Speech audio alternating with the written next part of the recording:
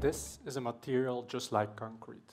And for some of you, perhaps most of you, this is a gray and dull material. Now, you're not alone. Think about Elon Musk.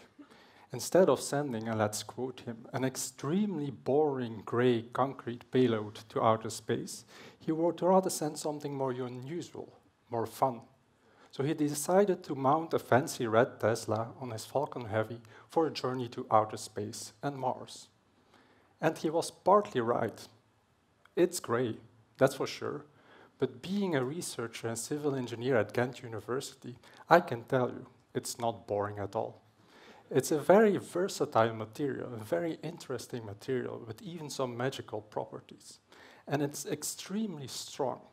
That's why it's the most used construction material in the world. It's a spine in skyscrapers, the span in bridges, the bulk in dams, roads, and tunnel works. And this little piece here can easily bear the weight of a fancy red Tesla. But when we're strolling in a big city, we often look at concrete structures and then we notice that it's all cracked. And that gives us a really unsafe feeling. And it's also very dangerous. Potential harmful substances may start to penetrate the crack, and they will start to destroy the concrete from inside. So if we have cracks, the cracks will become larger. Big pieces may also fall down. And that was the case in the tunnels in Brussels a couple of months ago.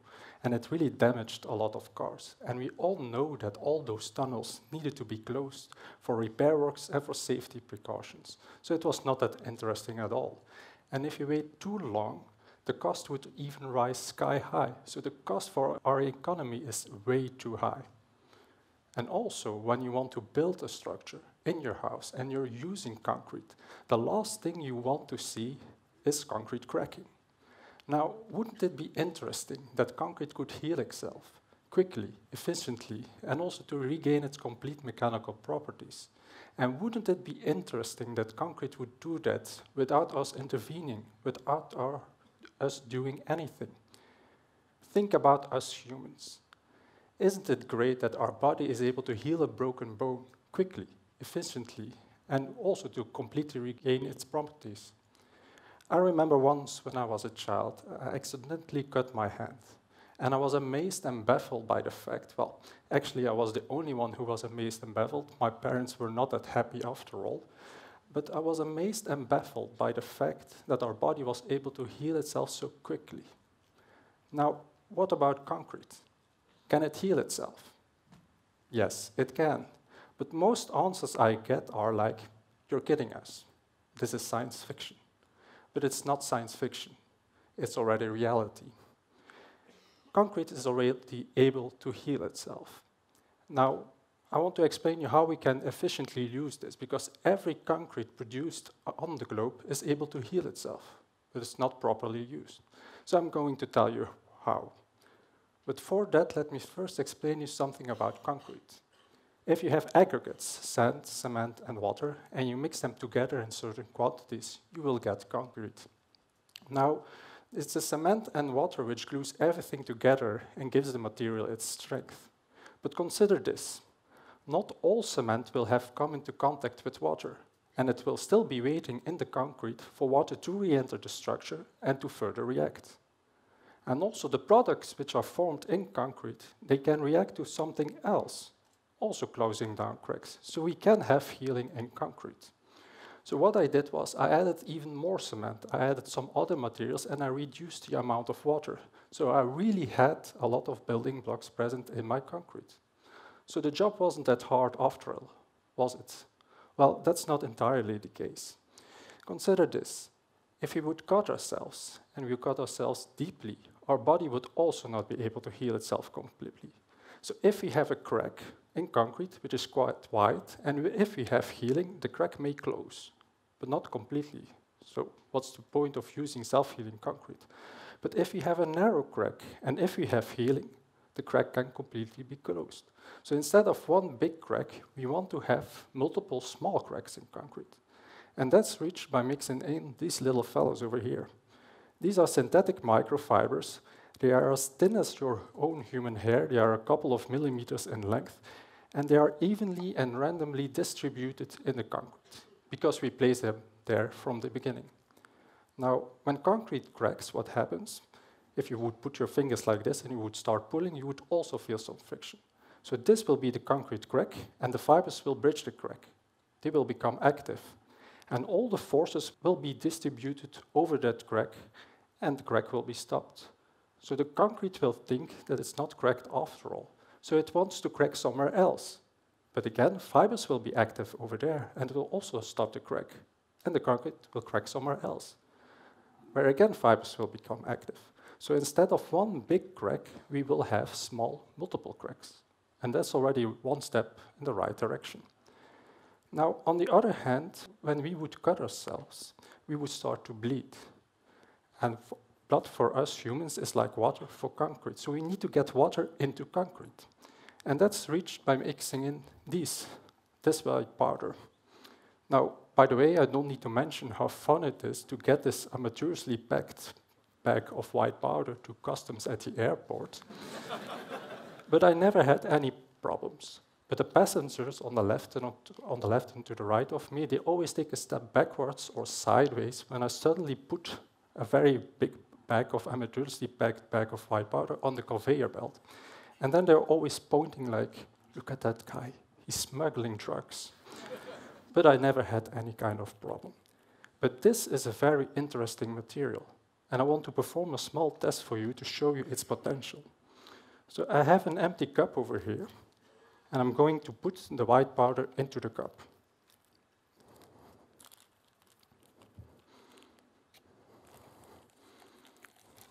Just like this. And I also have a cup filled completely with water. Now, I already told you it's a very interesting material, I'm just going to perform the test to see what's going to happen. So I'm going to pour the water into the cup on the left. And now what's happening? Those powders, they start to absorb water. And quite interestingly, they will also retain the water. So this is very, very interesting material because in this way we can get water into concrete. And it retains the water for sure for a quite long period of time. Now, what happens in concrete when we mix everything together? We have our aggregates, sand, cement, water, the fibers, and those polymers over there, they will also start to absorb. Now, these polymers, they are called super absorbent polymers. It's quite a long and fancy word for a material which can absorb water up to 1,000 times its own weight and to retain it like a sponge. They are already found in diapers in babies, for babies, so you can really say I started this research from the bottoms up. But this material is very interesting because it can swell, it can retain water, and that's used in concrete as well. So like I already told you, it's in concrete, it's already swollen because it takes up part of the mixing water, but then it shrinks back again, and it's dry, and it's waiting till we have a crack. And if we have a crack, then we can also visualize the superabsorbent polymers. So if we have water inside a crack, the superabsorbent polymers also want to expand, they want to seal a crack. And if we perform another test, if we just put water on cracked specimens, then we can clearly see in a cracked reference sample that the water is running through it. But in the right-hand side, you can see a specimen with superabsorbent polymers. And quite interestingly, no water is penetrating the structure anymore, because the polymers, they are physically blocking the crack from intruding fluids. And in that way, we already have a self-sealing concrete. So not self-healing, but self-sealing, because we have a regain in water tightness. Now, this water can also be used to trigger healing, because like I already told you, we have sufficient building blocks, we have narrow cracks, we also now have water. So at some distinct locations where we have sufficient building blocks, there will be a reaction, either by the cement or by the already formed products, and those will start to stitch up a crack. And this process will continue till we get the complete healing of a crack. Now, what is also very interesting, those polymers, they can absorb moisture as well. So even in this room, if we would just put it here, they would also start to absorb moisture. So even in this room or in your own house, you would already have partial healing as well. But of course, one can argue whether or not it's nice to have this kind of healing, because it doesn't mean that if the crack is completely closed, that you also would have a regain in mechanical properties. Now, I can tell you we have. In our laboratory, we are having specimens which can regain up to 100% its initial strength. So that's not that bad after all, is it? Because even though it's cracked, it can heal itself, and it can regain the properties as if nothing ever happened. So we have a complete healing of the structure. And this is very interesting. Now, by using this material, we can also reduce repair costs. We can also reduce maintenance costs because we do not need to repair it. And in that way, we can expand our opportunities in the building sector. So it's a very promising future for this material. So Elon Musk, in case you're watching, look beyond the gray and concrete. It's not as boring as you think it would be. So look beyond the gray and concrete. Let it amaze you by its versatile and intriguing properties. It's even magical with self-healing properties. And in that way, we keep reinventing concrete all the time.